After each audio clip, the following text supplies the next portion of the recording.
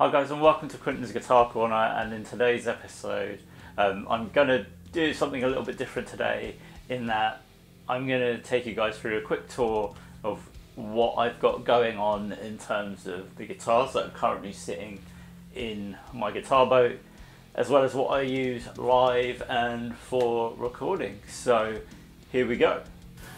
The first guitar that I've basically got here is a 1996 PRS CE Bolt-on 22 that I've had since 2014.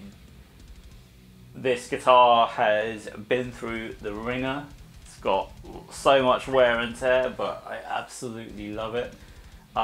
It's definitely the best sounding 6-string that I've ever owned. I'll never part with it. It's perfect for my body. The string through bridge itself is perfect for what I need. This comes with the original Dragon pickups. I'm not sure if they're series 1 or 2. What's a little bit odd with this guitar is that I've got a rotary switch pickup selector, which does make it a little bit difficult when you're playing lives and you want to switch sounds, but because I mainly play metal, I just kind of stay on the bridge pickup with that one. Got Series 1 locking tuners, which, to be honest, I still have no idea how they actually work, but the tuning holds. I've used this guitar ranging from tunings from E flat in one of the bands I was in to drop C, and then even, you know, this guitar can basically handle like a gauge 56 in drop A, and it sounds super clear. One of my favorite guitars to use for clean as well. And what's cool about this one is it's been signed by Paul Reed-Smith himself on the back of the headstock, addressed to me at a signing that he basically did in 2017. And yeah, so I will never part with this guitar. Now, the next guitar that I'm bringing out here is an absolute beast of a guitar. It belongs to my cousin, who basically was the dude that got me into metal way back when I was a kid, when I was like 10 years old. And he got me into all the, yeah, pretty much the main bands that I still listen to this day, like Metallica, Pantera, Slayer, Black Sabbath, Sepultura, all that kind of stuff. I mean, this guitar has lasted this long since 2006, so it's got a 3-way pickup switch, which looks a little bit like a quartet, but it's not really.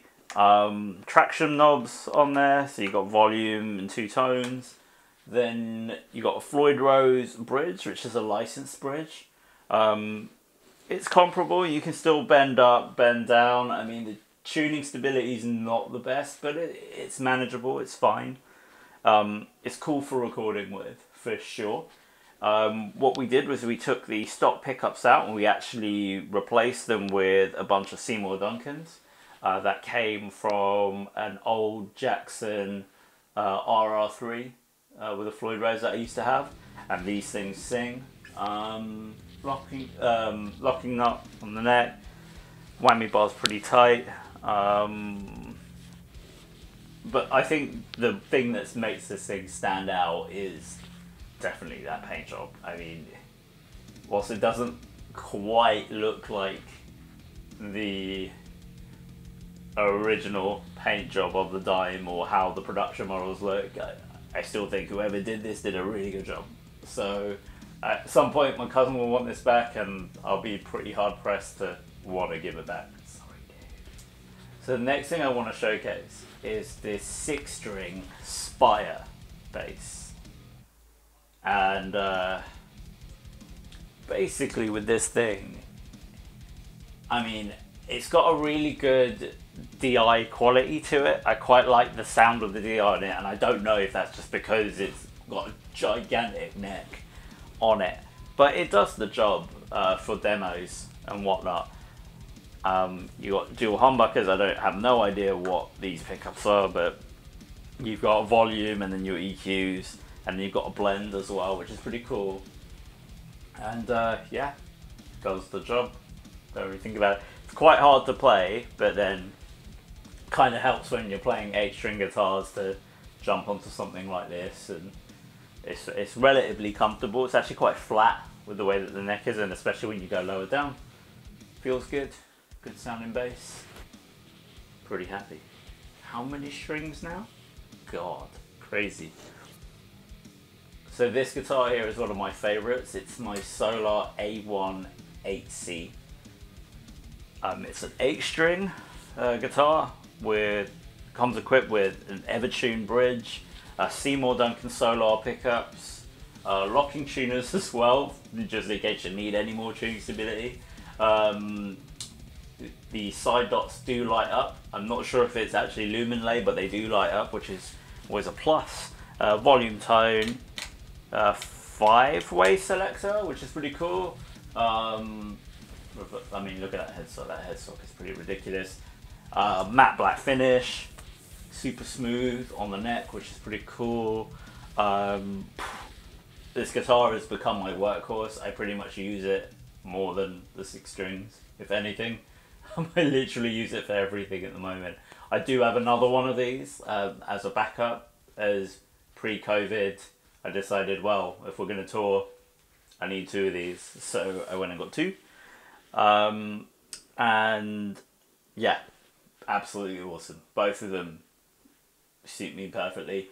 Currently writing a lot of the new Red Method stuff with this guitar, and hopefully it will feature on the next record. What I did do was replace the strap locks on this one with the dual design strap locks, because it's a bit of a mad show when we play in Red Method, and I need to make sure my guitar stays attached to me, basically, because sometimes things go wrong. But yes, I absolutely love this guitar. What I love about these pickups in particular is that they're not overly saturated. They pick out your characteristics if you're right and left-handed to what you're doing, and basically show you what you do, and in quite a clear way, I find. And in particular, when you're doing the sort of like fluttering John Petrucci alternate picked runs on the neck pickup, it feels absolutely awesome. You get tons of sustain out of this thing, and I ended up getting 2 because why have 1 when you can have 2? And there isn't much else to say about this thing. I mean, it just looks like an absolute weapon. And yeah, even though it's got a matte finish, there are a couple of dings on it, but yeah, I absolutely love this guitar. This is one of my favourites out of the collection that I do have so far. So in terms of tuning, actually, so you have your first 6 strings,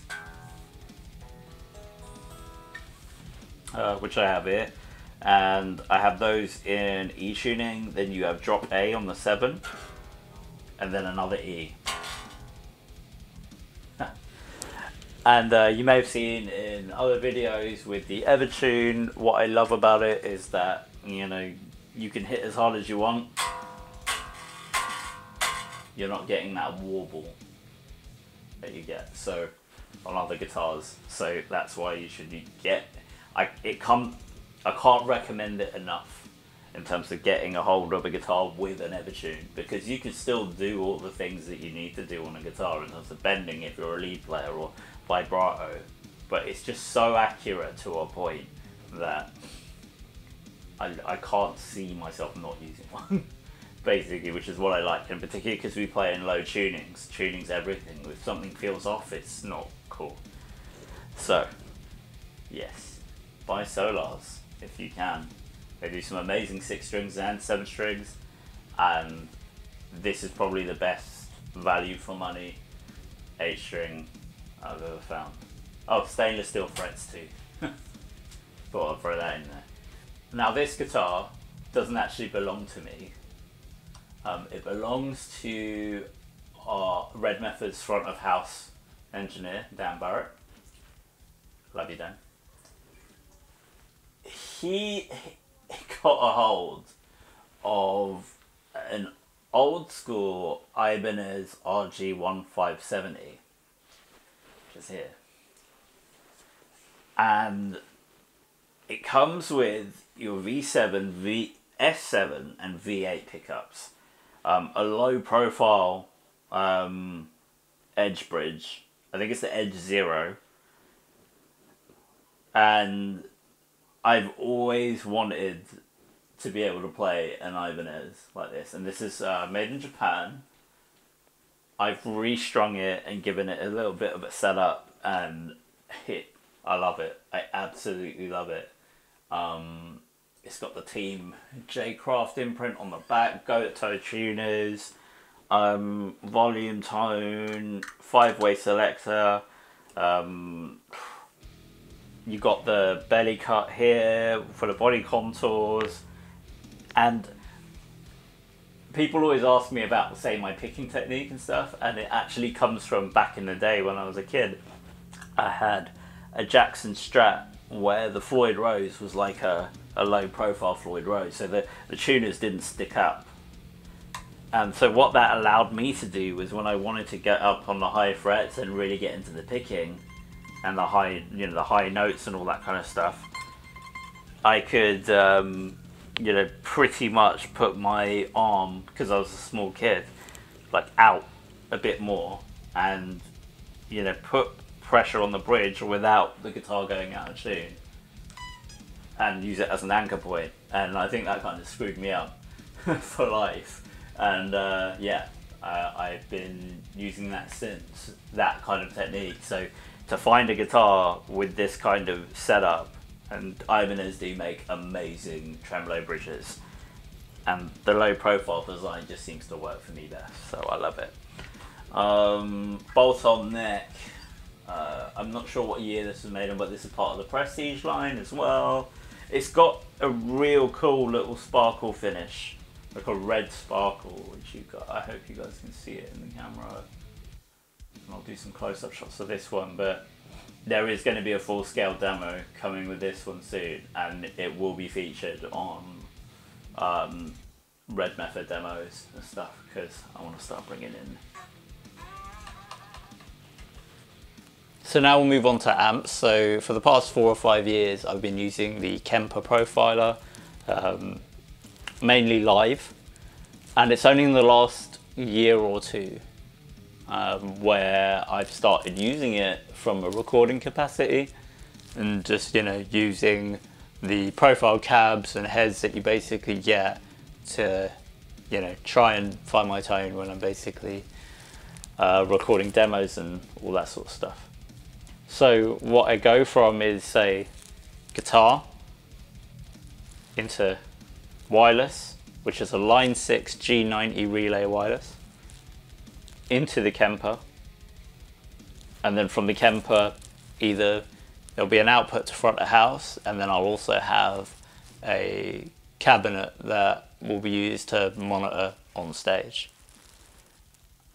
In terms of the Kemper Profiler, I mean, it's essentially, it's not people call it an amp modeler, but it's called a profiler for a reason, because it's essentially a digital snapshot of that amp that you've mic'd up in whichever environment, taking the room's characteristics in the equation, as well as the position of your microphones, into whatever desk you're running or interface or whatever, and it basically takes that read and puts it in the Kemper for you to use. And people have always, I've not gotten into profiling just yet, because in my head I feel as though I'd need to do it in an environment which sounds, that is equipped to be able to do it, like a really good studio or a really good room that's built for it. This room isn't so much so. So I hope that one day I will get into it and figure that out. But in terms of the Kemper, I mean, what I love about it is its consistency. It has never gone down on me, ever.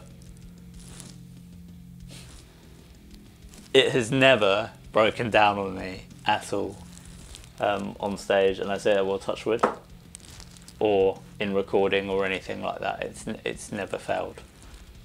I love the fact that you can take a DI out of it as well. And you can obviously reamp with it too. So there isn't really a need for me to get like a separate reamp box or a different IR loader or anything like that, because the thing takes impulse responses too. It's literally everything. I mean, there's a reason why they haven't come out with like, I mean, obviously they've come out with the floorboard, but they haven't come up with an update to this version. So I don't see myself switching from it just yet, unless there's something that absolutely blows it out the water.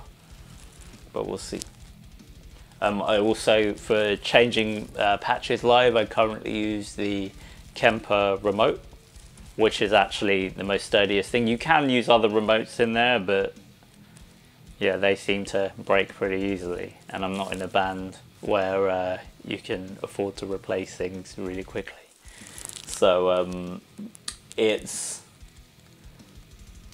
sturdy, it's lasted our touring schedule. I have it normally packed away in this case here, which is built like a tank, made out of like army grade material. And yeah, I mean, what else can I say? I mean, the profile, I guess in terms of the sounds that I generally go for in metal, in particular, it's been totally flipped on its head in terms of having to look for 8-string sounds. But I'm getting there, and I feel like I'm getting closer to achieving the sound that I want based on the profiles that I've been able to get a hold of. So thank you, Reamp Zone, and thank you, JTM, and thank you to anyone that's put up a profile online that I've been able to use. So thanks for watching, guys. I hope you enjoyed this video. Please feel free to like, share, or subscribe to the content if you dig what I do. You can find me on Instagram at Quinton's Guitar Corner, or Facebook, or Twitter, anywhere. I'm everywhere. And you can also follow my band, A Red Method. We're coming out with some insane stuff very, very soon. And yeah, if you like what I do, you can also click on the notification bell that is next to the subscribe button if you want to keep up to date on all my happenings. So with that in mind, I wish you guys a very good week, and I will see you guys very soon.